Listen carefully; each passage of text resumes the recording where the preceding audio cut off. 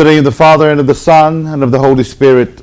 Amen. The grace of our Lord Jesus Christ, and the love of God, and the communion of the Holy Spirit be with you all. And with your spirit. Brothers and sisters, let us acknowledge our sins, and so prepare ourselves to celebrate the sacred mysteries. I confess to Almighty God and to you, my brothers and sisters, that I have greatly sinned in my thoughts and in my words, in what I have done and what I have failed to do. Through my fault, through my most grievous fault. Therefore I ask the Blessed Mary, ever Virgin, all the angels and saints, and you, my brothers and sisters, to pray for me to the Lord our God. May the Almighty God have mercy on us, forgive us our sins, and bring us to everlasting life. Amen. Lord, have mercy. Lord, have mercy. Christ, have mercy. Christ, have mercy. Lord, have mercy. Lord, have mercy. Glory to God in the highest. And on earth peace to people of good will. We praise you, we bless you, we adore you, we glorify you. We give you thanks for your great glory. Lord God, Heavenly King, O God, Almighty Father, Lord Jesus Christ, only begotten Son, Lord God, Lamb of God, Son of the Father, you take away the sins of the world, have mercy on us. You take away the sins of the world, receive our prayer. You are seated at the right hand of the Father, have mercy on us. For you alone are the Holy One, you alone are the Lord, you alone are the Most High, Jesus Christ, with the Holy Spirit, in the glory of God the Father. Amen. Let us pray. Almighty and ever-living God, who in the abundance of your kindness surpass the merits and the desires of those who entreat you, pour out your mercy upon us to pardon what conscience dreads, and to give what prayer does not dare to ask. Through our Lord Jesus Christ, your Son, who lives and reigns with you in the unity of the Holy Spirit, God forever and ever. Amen.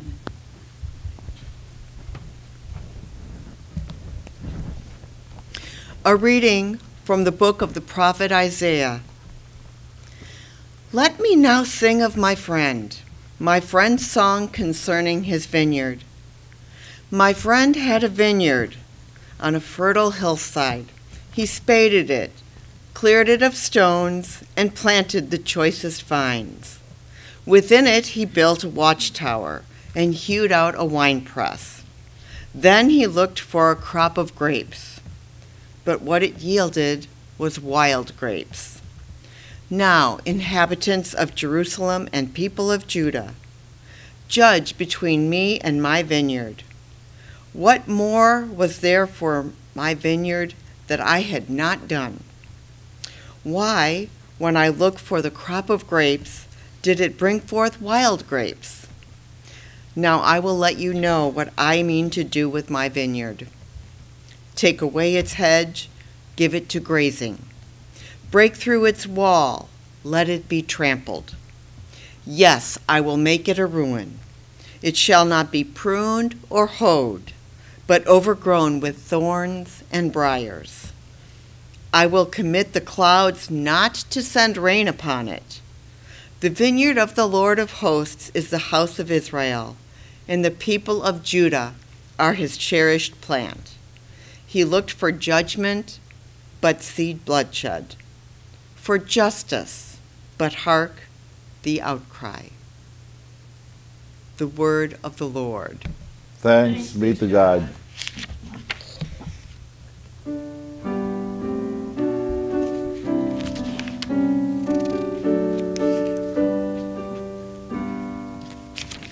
The vineyard of the Lord is the house of Israel.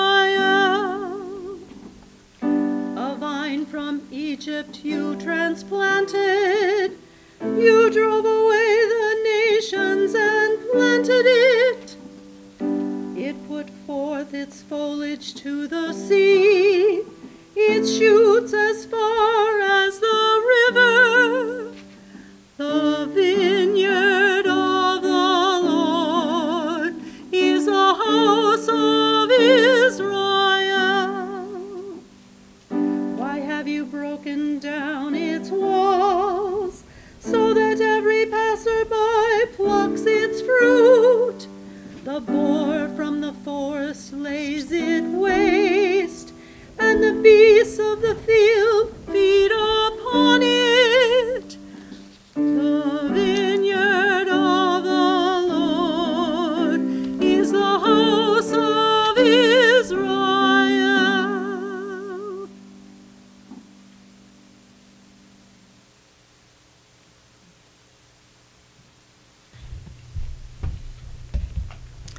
A reading from the letter of St. Paul to the Philippians. Brothers and sisters, have no anxiety at all, but in everything, in prayer and petition, with thanksgiving, make your requests known to God. Then the peace of God that surpasses all understanding will guard your hearts and minds in Christ Jesus. Finally, brothers and sisters, whatever is true, whatever is honorable, whatever is just, whatever is pure, whatever is lovely, whatever is gracious, if there is any excellence, and if there is anything worthy of praise, think about these things. Keep on doing what you have learned and received and heard and seen in me. Then the God of peace will be with you. The word of the Lord. Thanks be to God. Alleluia, alleluia, alleluia. I have chosen you from the world, says the Lord, to go and bear fruit, fruit that will remain. Alleluia, alleluia, alleluia.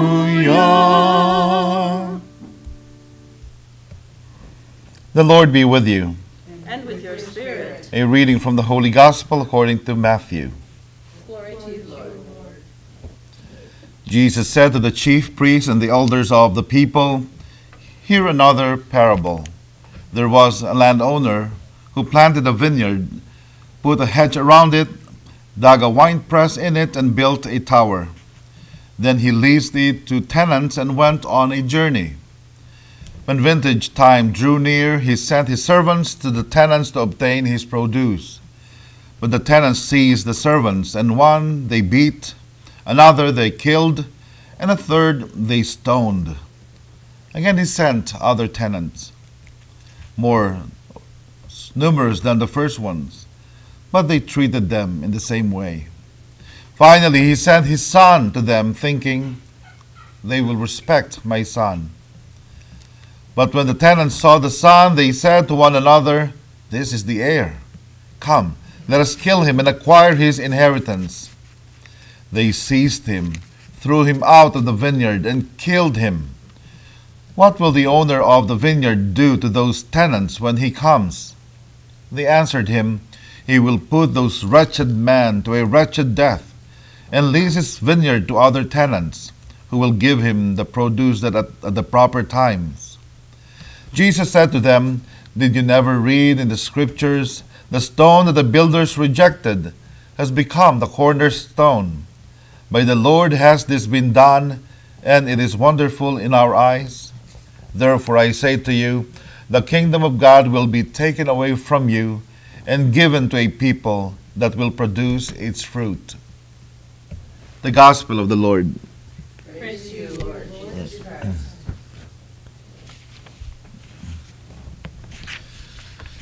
A blessed Sunday to all of you, especially our brothers and sisters who are at home, who are watching this TV Mass. Special shout out to the people of St. Rita. What does the parable say to us?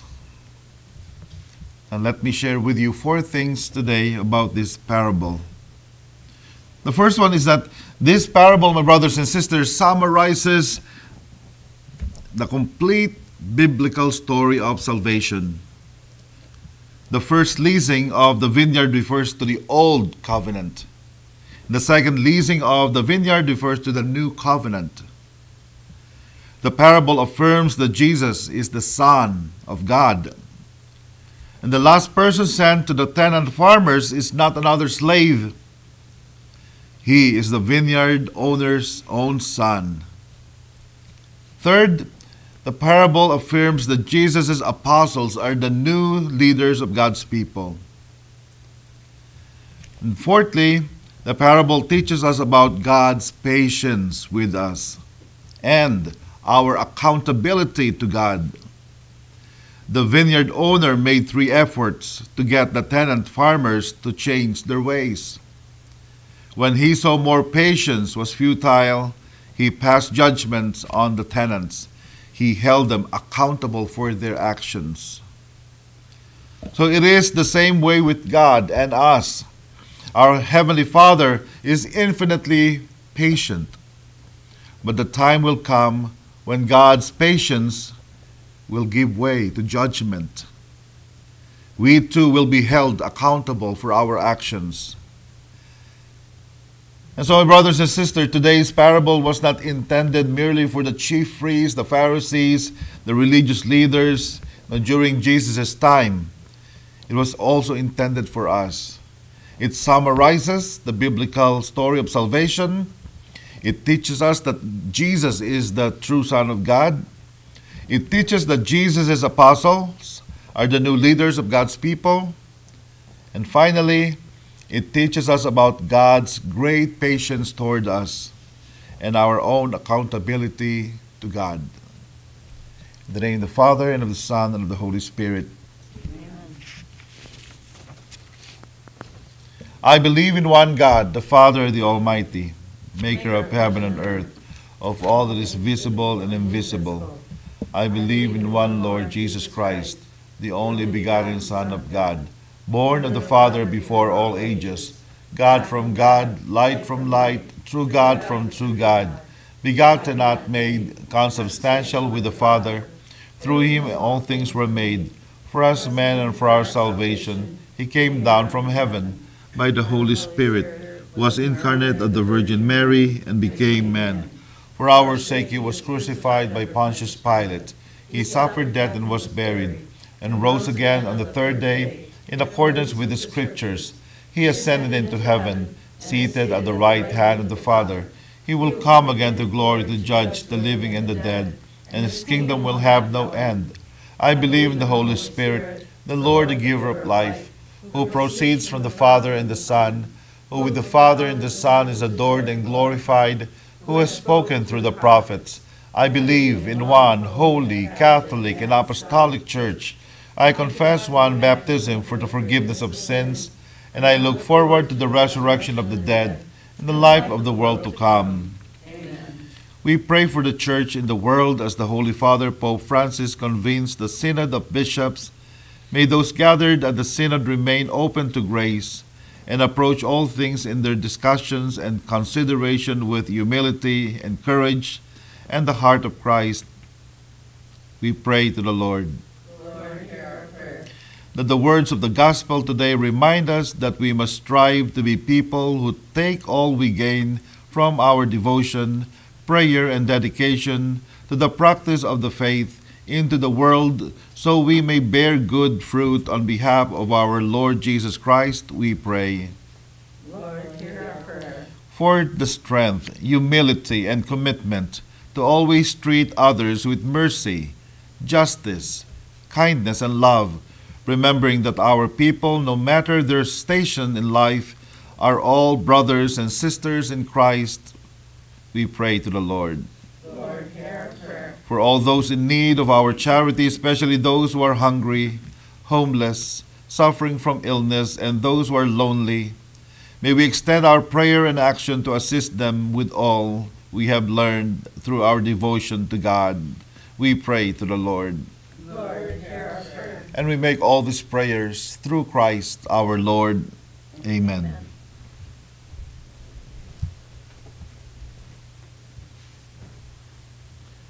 Blessed are you, Lord God of all creation, for through your goodness we have this bread to offer you, fruit of the earth, work of human hands. It will become for us our bread of life. Blessed be God forever.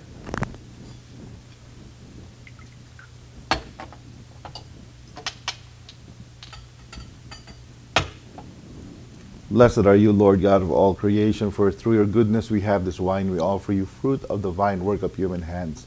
It will become for us our spiritual drink. Blessed be God forever. Holy Father, we accept the sacrifice with humble and contrite heart.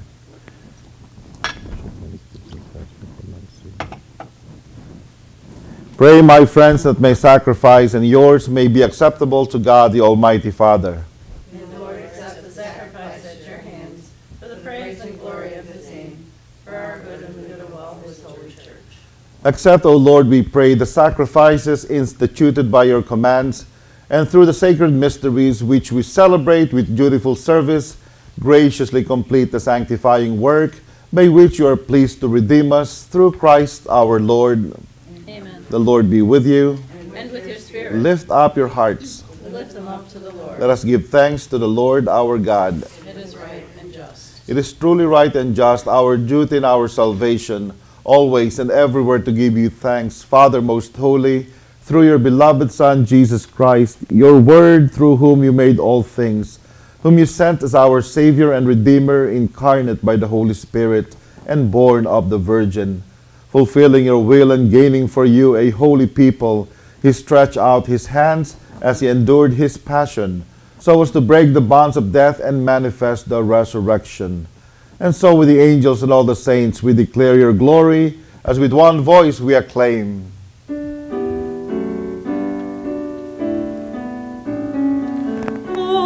Holy, Holy, holy Lord God of hosts, heaven and earth are full of your glory. Hosanna, Hosanna, Hosanna in the highest. Blessed is he who comes in the name of the Lord. Hosanna, Hosanna, Hosanna in the highest. You are indeed holy, O Lord, the fount of all holiness.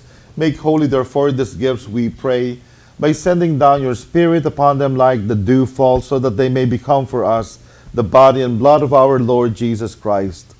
At the time he was betrayed and entered willingly into his passion, he took bread, and giving thanks, broke it, and gave it to his disciples, saying, Take this, all of you, and eat of it. For this is my body, which will be given up for you.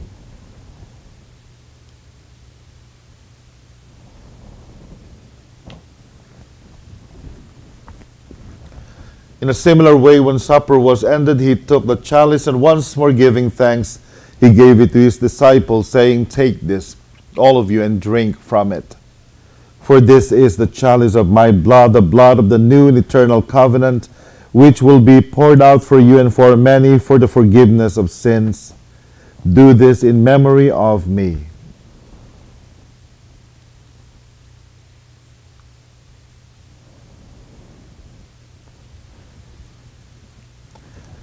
The mystery of faith. when we eat this bread and drink this cup, we proclaim your death, O Lord, until you come again. Therefore, as we celebrate the memorial of his death and resurrection, we offer you, Lord, the bread of life and the chalice of salvation, giving thanks that you have held us worthy to be in your presence and minister to you. Humbly we pray that, partaking of the body and blood of Christ, we may be gathered into one by the Holy Spirit. Remember, Lord, your church spread throughout the world, and bring her to the fullness of charity, together with Francis our Pope, David our Bishop, and all the clergy. Remember also our brothers and sisters who have fallen asleep in the hope of the resurrection, and all who have died in your mercy, welcome them into the light of your face. Have mercy on us all, we pray, that with the Blessed Virgin Mary, Mother of God, with blessed Joseph, her spouse, with the apostles and all the saints who have pleased you throughout the ages, we may merit to be co-heirs to eternal life, and may praise and glorify you through your Son, Jesus Christ. For through him, and with him, and in him, O God, Almighty Father, in the unity of the Holy Spirit, all glory and honor is yours forever and ever. Amen.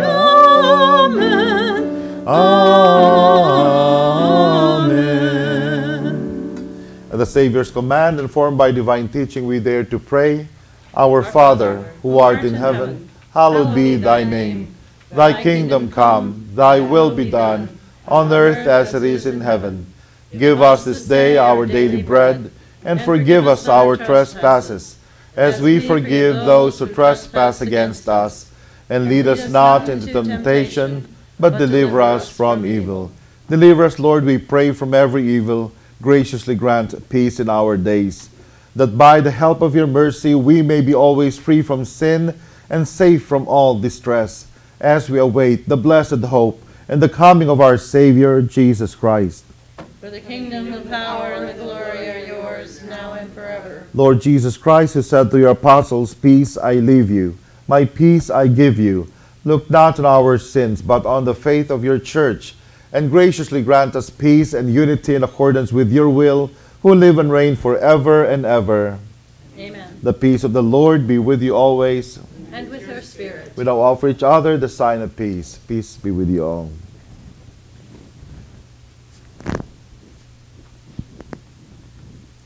Lamb of God, You take away the sins of the world, have mercy on us. Lamb of God, you take away the sins of the world, have mercy on us. Lamb of God, you take away the sins of the world, grant us peace. behold the Lamb of God who takes away the sins of the world. Blessed are we who are called to his supper. Lord, I am not worthy that you should enter under my roof, but only say the word, and my soul shall be healed. By the Christ, everlasting life.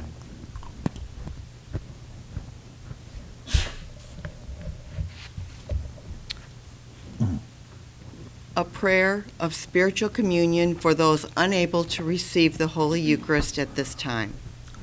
My Jesus, I believe that you are present in the most blessed sacrament. I love you above all things and desire to receive you into my soul. Since I cannot now receive you sacramentally, come at least spiritually into my heart. I embrace you as if you have already come and unite myself wholly to you. Never permit me to be separated from you. Amen. Amen. The body of Christ.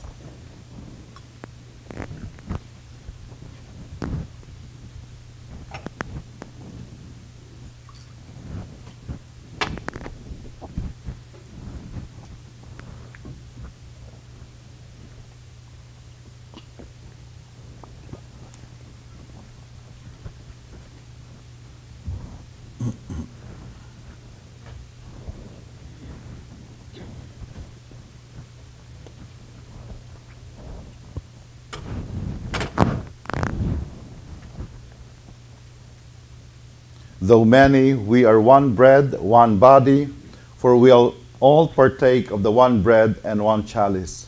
Let us pray. Grant us, Almighty God, that we may be refreshed and nourished by the sacrament which we have received, so as to be transformed into what we consume through Christ our Lord. Amen. The Lord be with you. And with your spirit. Bow your heads and pray for God's blessings. Now that we've received Jesus sacramentally, spiritually, we ask him to stay with us. Grant us peace, O Lord. Heal us, bless us, strengthen us. We remember our brothers and sisters who are sick, who are at home right now. Heal them, O Lord, both body and spirit. May the blessing of the Lord be upon you. The blessing of the Father and the Son. And may the Spirit of love, the Spirit of joy, be with you evermore. And may the Almighty God bless you and your families, the Father, the Son, and the Holy Spirit.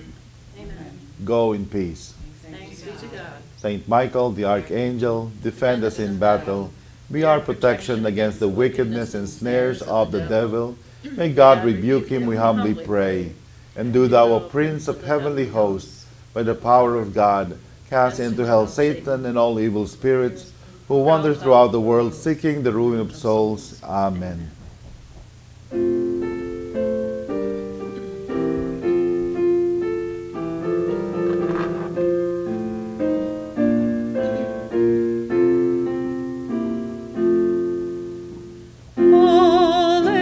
Alleluia, sing to Jesus. He